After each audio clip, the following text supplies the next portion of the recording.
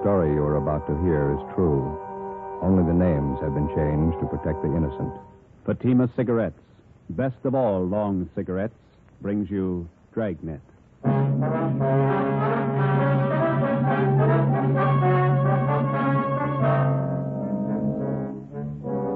You're a detective sergeant. You're assigned to homicide detail. A socially prominent citizen is plotting to kill his wife. He tells you his plans for the murder. He hires you to do the killing. Your job, stop him. When you compare Fatima with other long cigarettes, the difference is quality. Yes, in Fatima, the difference is quality. If you want a long cigarette, smoke the best of all long cigarettes. Smoke extra mild Fatima. Fatima is the quality, king-size cigarette because it contains the finest Turkish and domestic tobaccos superbly blended. And Fatima is extra mild with a much different, much better flavor and aroma than any other long cigarette. Because of its quality, its extra mildness, its better flavor and aroma, Fatima has more than doubled its smokers coast to coast.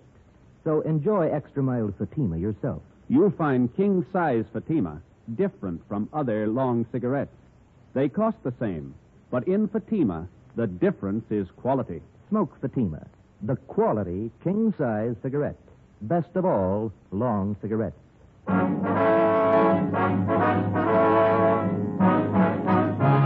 Dragnet, the documented drama of an actual crime. For the next 30 minutes, in cooperation with the Los Angeles Police Department, you will travel step by step on the side of the law through an actual case from official police files. From beginning to end, from crime to punishment, Dragnet is the story of your police force in action. It was Monday, February 17th. It was raining in Los Angeles. We were working the day watch out of homicide detail. My partner's Ben Romero. The boss is Thad Brown, chief of detectives. My name's Friday. It was 4:18 p.m. when we got to room 26, chief of detectives' office. Come on in, man. Have a seat. Did you close the door, Friday? Yeah, sure.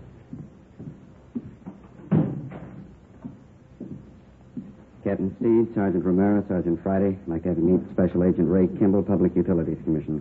Mr. Kimball. And his friend, Mr. Trudeau. How do you do? Trudeau? Oh, I see.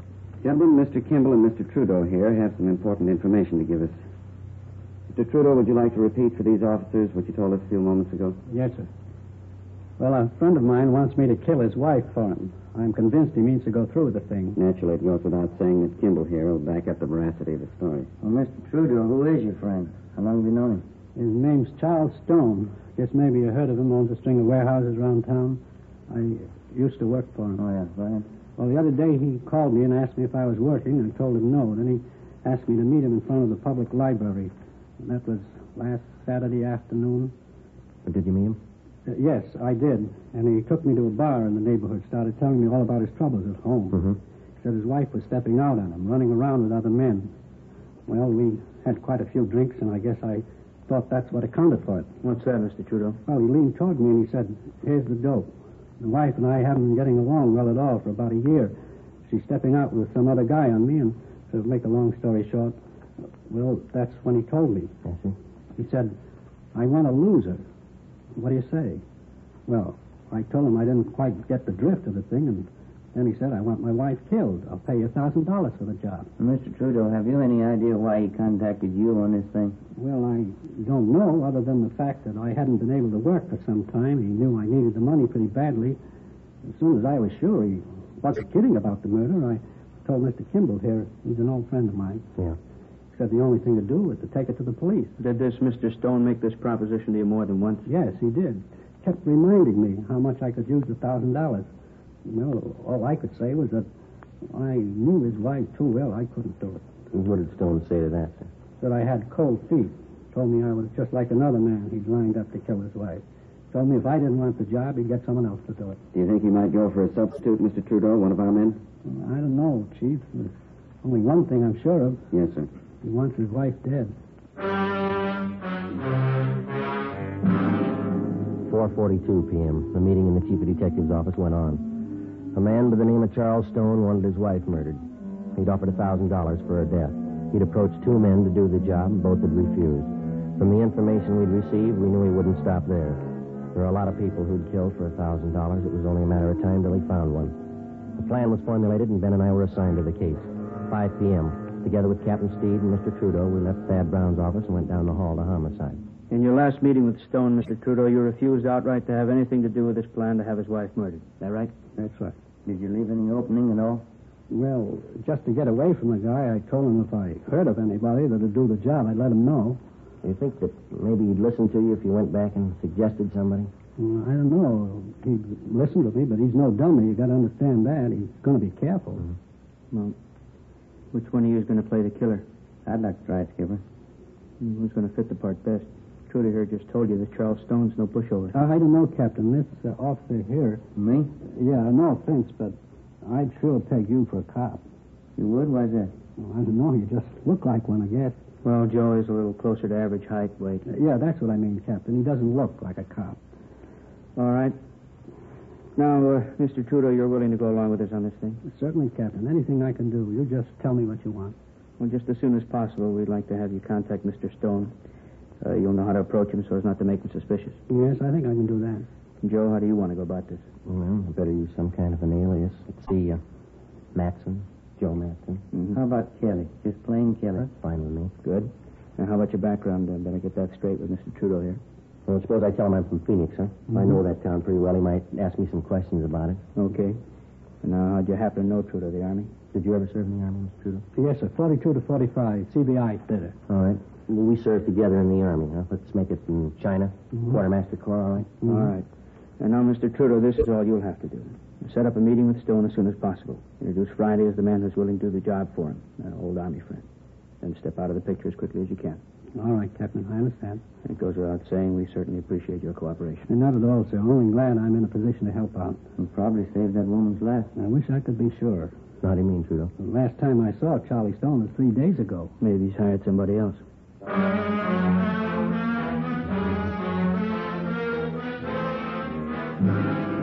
5:30 p.m. Captain Steed ordered 2 teams of men from homicide to watch Charles Stone's wife, Mildred, until further notice. For her own protection, she'd be kept under 24-hour surveillance without her knowledge. We checked the eye bureau to see what we could find on Charles Stone. He owned a gun, a .32 Smith & Wesson revolver. That's all we found. He had no criminal record. We knew of him only as a social figure from a prominent family, and supposedly he was happily married. He owned and operated a chain of 6 warehouses throughout Los Angeles. His business reputation was good. Captain Steed ordered that Charles Stone also be placed under 24-hour surveillance immediately. He would be kept under watch without his knowledge. Ben Romero and Gil Encinas were one of the teams assigned to tail him. The next morning, I checked in for work at the usual time. At 10:15 a.m., I left Captain Steed's office and went into the squad room. Homicide, Friday. This is Mr. Trudeau, Sergeant. I saw Charlie Stone a few minutes ago. Yes, sir. How'd it go? We talked about 20 minutes. I told him you must be willing to do the job. What'd he say? He wants to meet you. Before he hung up, Trudeau told me that Charles Stone would meet us that night in Section B in the grandstands at the midget auto races out near Santa Monica. I informed Captain Steed of the development, and then I left the office, went home, put away my gun and all my identification, changed into some old clothes. I boarded a bus and rode back downtown to the Skid Row area where I rented a single room in a cheap hotel. I signed to register J. Kelly, Phoenix, Arizona. 5:30 p.m. I went to Coken's Cafe on the corner of South Main and Sotella Street. Captain Steed was waiting for me in one of the rear booths. Hi. Hi. You look like you're all set. How does the outfit strike you, okay? Yeah, fine. That old leather jacket's a good touch. Oh, better let your beard grow a little. You all right? I rented a room in one of the hotels down here. I could use a little expense money. Glad you said a little. All right, I'll fix it up for you. Here's the phone number of the hotel in case you want to contact me. Good. One thing that's got me a little worried, Skipper. Yeah? The legal angle. You know, you can get pretty close to entrapment in cases like this. Well, nothing to worry about. You just play it straight down the line. Yeah? The idea for the crime has to originate in the mind of the criminal. It's got to be all his idea. You just go along with it. Okay. Be sure and keep us posted. Yes, I will. Murder of his wife means a lot to Stone. He wouldn't want anybody getting in his way. Yeah. Be careful. That night I had dinner with Trudeau at a cafeteria on South Grand, and then we caught a bus and rode out to the stadium where they held the midget auto races. We found the seats where Charles Stone was to meet us, numbers 4 and 5, row 27, section B, main grandstand. The auto races started. At 10 minutes past 8 p.m., Charles Stone arrived. He looked like an average, prosperous businessman, well-dressed, medium build, dark hair that showed a few streaks of gray. Trudeau introduced us, and then he left. Where you from, Kelly? Phoenix? Like midget auto races? That's not why I came out here. Trudeau said something about a job. Sure. Guess he told you what it's about. Yeah? You ever handle anything like this before? I'd be a sucker to answer that one, wouldn't I? I just want to know if you could handle it. Trudeau told me about it. I wouldn't be here if I couldn't handle it. Delicate job. Gotta be sure it's done right. What are you looking for? References? Gotta be careful, that's all. What about me? I don't know you from Adam. How do I know it won't be a double cross? Don't worry about a double cross.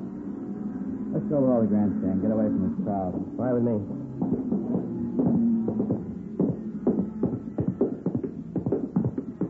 You haven't said anything about money yet. Funny time talk money. I'd like to know. How much you want? Trudeau said 1,000. Yeah. When could you get it? When would you want it? Before? I'd be a dope to do the job without getting paid first. I'd be just as stupid to give it to you first. Say, can I buy you a hot dog, cold drink? Okay.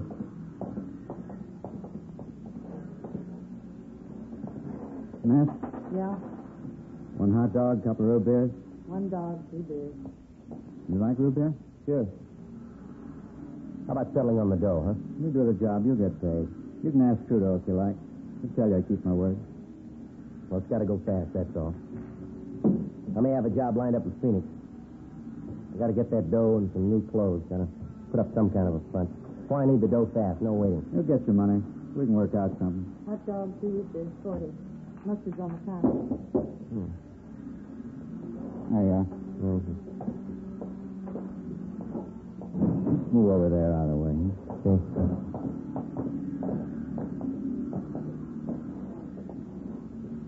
Well, you haven't told me yet. What? How do you want it done? All depends. I haven't got my gun. I'm on the lam. Have you got one? No, I don't own one. Couldn't use a gun anyway. Too much noise. Well, make up your mind. We'll meet tomorrow night. We can talk about it then. Look, mister, you expect me to sit on this thing for a week. I'm not making a career out of just this one job. What are you worrying about? We'll set everything up tomorrow night. All right, how about $10 on the cuff? I got 11 flat. That's 5. See, that'll do. Now, how about that payoff, the 1,000? How do we set that up? We can talk about that later. Why can't we talk now? Look, Stone, I don't think I like your attitude. You haven't told me how you want the job done. You talk cute every time the payoff's mentioned. Take it easy, Take Kelly. it easy, nothing. I'm taking the chances. How do I know I'm going to get paid? How do I know you'll kill her?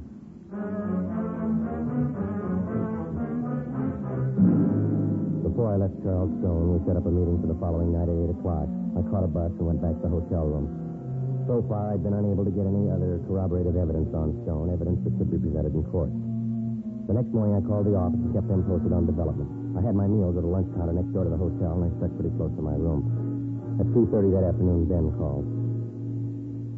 We tailed Stone to the midget auto races last night. Did you do any good? Well, not bad. Going a little slow, though. We tailed him after he left here. We drove to a Beverly Hills address, apartment house. Thought he lived in Glendale. He does. The apartment he went to is registered to Jean Howard. Stayed before this morning. Checked the Howard girl out. She's a secretary at one of Stone's warehouse. Maybe that explains why Stone wants to get rid of his wife, huh? There's one more thing. We tailed him to a gun shop this morning. Bought a couple of things, and after he's gone, we checked with the store clerk. Told us Stone bought a box of shells, 32 caliber.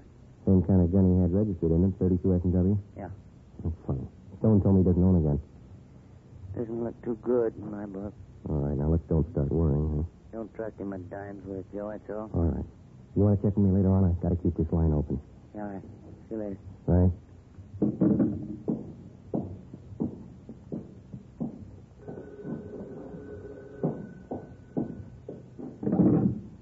Yeah. This is Stone. Yeah. Job's all set up, ready to go. When? Tomorrow night.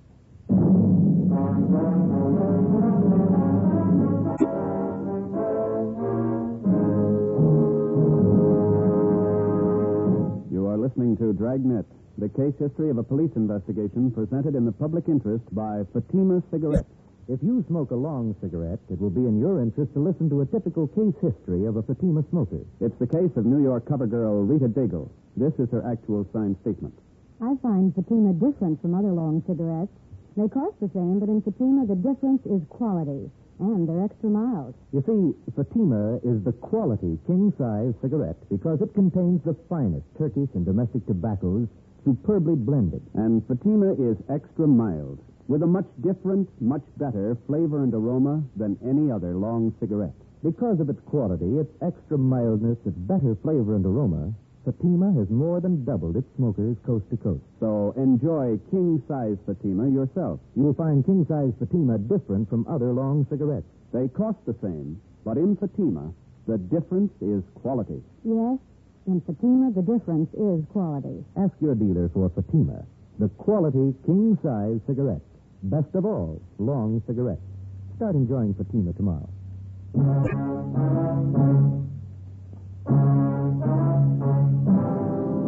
Wednesday, February 19th, 8:55 p.m. Charles Stone picked me up in his car at the corner of Alameda and 6th. He turned onto South Broadway and headed down for the beach. He hunched over the wheel as he drove. I kept wondering how I was going to pin him down. We were less than 24 hours away from the scheduled murder of his wife, and I still didn't have a case against him that would stand up in court. He failed to produce sufficient evidence tonight. Stone had a good chance of going free, whether he succeeded in having his wife killed or not. I also had no idea what plans the suspect had made before he hired me to do the killing. There was a definite possibility that he might have arranged for somebody else to commit the actual murder and then set up a double cross with me as the victim. We knew he had a .32 S&W revolver registered in his name, but he denied to me that he even owned a gun. 9:03 p.m. We pulled up in front of Stone's beach house.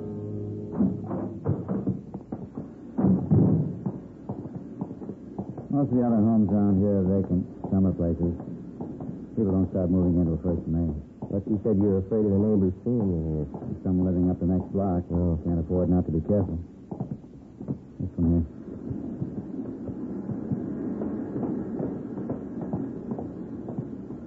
There's the front door key. See if you can work it. I know how it works. You go ahead and open it. All right.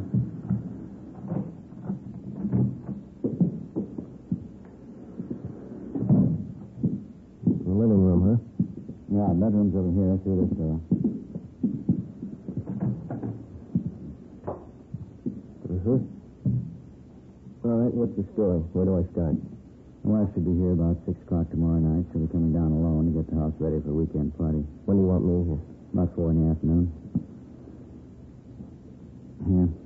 Here's the key to the front door. Better pick it up and hand it to me, huh? Okay. Here you go. First thing you do when you get here is pull out all the drawers in the bedroom bureau, scatter things around, make it look as much like a burglary as you can. Yeah? And here in the living room, desk drawer, table, cupboard. Turn it inside out, throw things around. Leave my fingerprints all over everything? I've taken care of that. A pair of gloves of mine. Just find them here in this drawer. Remember that. All right. Let's see now. Oh, yeah, sash cord. I'm sure this ought to serve the purpose. Shouldn't have any trouble.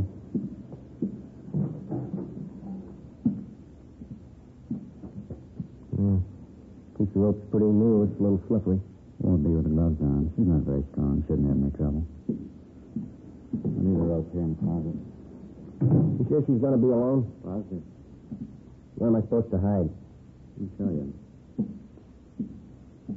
Here. How about the front door? This closet. Yeah. My wife comes in, closes the door. She'll probably go right to the bedroom and take off her coat. Follow her in and do it fast while the back's turned. No screams. Neighbors might hear. All right. Want to clean and quiet. Do it as quickly as you can. Now, when you're finished, here's what I want you to do with her. What's that? Take the body and bring it this way. Come here. I want you to see. All right. That's the living room to these French doors. Open this one. You won't have any trouble. Take the body out here on the porch. Come with me now. I want you to get this clear in your mind. Yeah, I think I've got it. Take her down to this end of the porch. Right to the railing. Leave her here. It's very important. You understand? All the way down to the end of the porch here. I don't get it, but I guess it's all right. All right, let's go back in. Look, Stone, I may forget the layout of this house here. If you draw a floor plan for me. I don't want to get mixed up here. No, there's paper in the desk there. You can draw it yourself before you leave tonight. What's the matter? Don't you trust me? Can't afford to take any chances. What was it? Yeah. After you finish using the rope, I mean. Yeah. You'll find some rings on my wife's fingers. Take them all off. Big setting especially. There'll be a bracelet on her left wrist. Take that too. What'll I do with them? Put them in this white vase in the mantle here. The rings and the bracelet. Don't miss any of the rings. They're expensive. Well, how about me bringing them to you? I can pick up my dough at the same time. No, put them in the vase. As soon as that's done, leave here and go back downtown. I'll pick you up where we met tonight, 6 in Alameda, 7:30 sharp. I have the money for you then. So you're going to be at 6 o'clock? I have to cover myself. I'll stay on at the office. Special conference. I don't know. I don't think I like this. What do you mean you don't like it? Suppose something should happen. I got no protection. I'd feel a lot better with a gun. I told you I don't have a gun to give you. Why would you need one anyway? I'd feel a lot better, that's all. Buy one if you want. That's your problem. I'm paying you for a job. I haven't seen your money.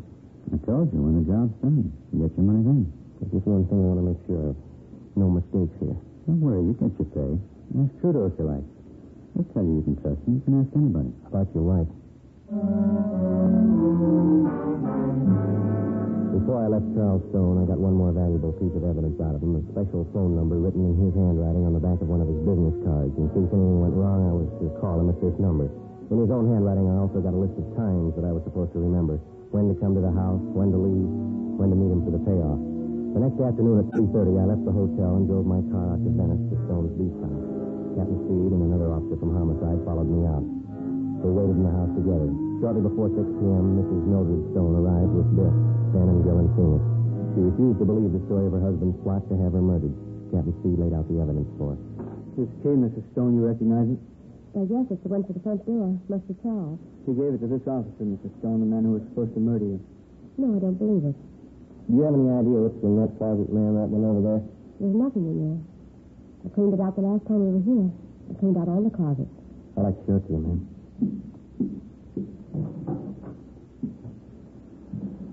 Here's a rope. I never saw that there before.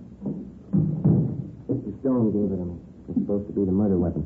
Just one more point, ma'am. Over here, please. Do you know what's in this drawer here? Empty. It has to be. We never keep anything in there.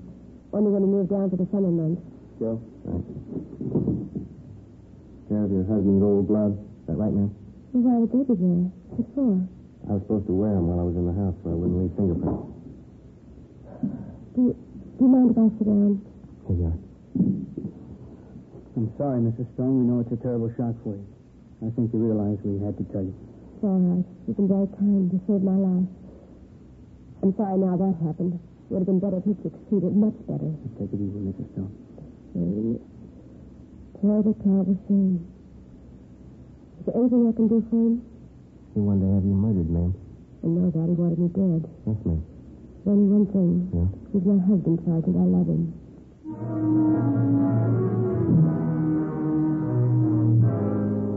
6:45 p.m. I telephoned Charles Stone and told him the job was done. His wife was murdered. He said he'd meet me at 6 in Alameda Street for the payoff as scheduled. I waited. He failed to show up. At 7:30 p.m., Stone was placed under arrest as he parked his car in front of their Venice beach house. A loaded .32 caliber revolver was found in his pocket. He was taken back to the city hall, the chief detective's office. Ben and I waited outside the open door. We could hear Thad Brown start the interrogation inside. You know what we had you down here for, Mr. Stone? No, I haven't the faintest idea. What would you say if I told you your wife had been murdered? I think you're crazy. What would you say if I told you that you're accused of a murder? It's silly. It's ridiculous. I've been at work all day. I can prove it. All right, Friday, come in. Thank you. You ever meet this man before? I've seen him on Skid Row. I don't know him. Do you recognize the man you hired to kill your wife? I didn't know the man. I didn't kill my wife. I don't understand all this. The name's Kelly, Mr. Stone. He's some fake officer. He's Skid Row bum. I don't know him. I don't think that's going to make it, Stone. Both you and your wife have been tailed constantly for the last couple of days. Photographs taken. Midget auto races. 6 on Alameda. Beverly Hills apartment. Crazy. You don't know what you're talking about. Mike, would you send the lady in, please?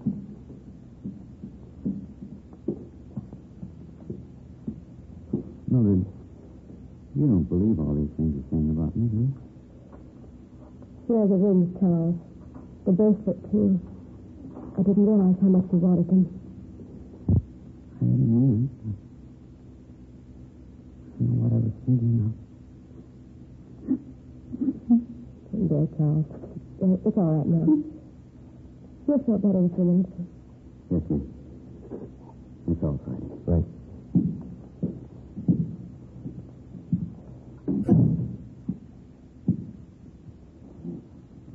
not you? He's starting to talk. Got me. He tries to have her murdered. She goes to bat for him. What's the proof? His son must know him. What do you think? How about a cup of coffee? The story you just heard was true. Only the names were changed to protect the innocent. On May 2nd, trial was held in Superior Court, Department 89, City and County of Los Angeles, State of California. In a moment, the results of that trial. And now, here is our star, Jack Webb. Thank you. To the working detective, the difference between guilt and innocence is proof, in the form of physical evidence, in the form of testimony gathered from reliable witnesses. In determining any suspect's guilt or innocence, the difference is actual proof. And when you compare Fatima with other long cigarettes, the difference is quality. And Fatima is extra mild. If you're a long cigarette smoker like I am, smoke Fatima. You'll find Fatima different from other long cigarettes. They cost the same, but in Fatima, the difference is quality. Start enjoying Fatima tomorrow.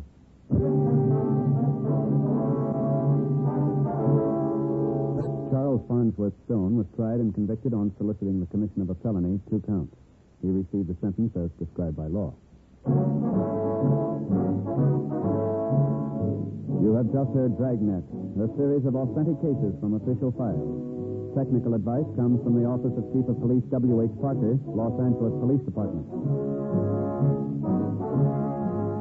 Fatima Cigarettes, the best of all long cigarettes, is brought to Dragnet from Los Angeles.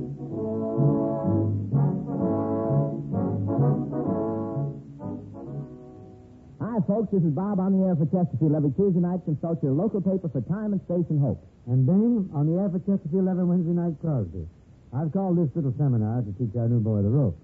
Say, Sag, I think it's only fair to warn you, with me selling Chesterfields this year, you'll have to limp along lively to keep up. Oh, say, since when have you been in any competition, lover boy? When we're in pictures together, who always gets the girl? Which only backs up the old saying, everybody loves a fat man. Seriously, friends, Skinflint and I, we do agree 100% on this. Chesterfields are milder. And they leave no unpleasant aftertaste. So always buy our cigarette, Chesterfield. The best cigarette for you to smoke. Hear Hope and Crosby Tuesday. Next, We the People on NBC.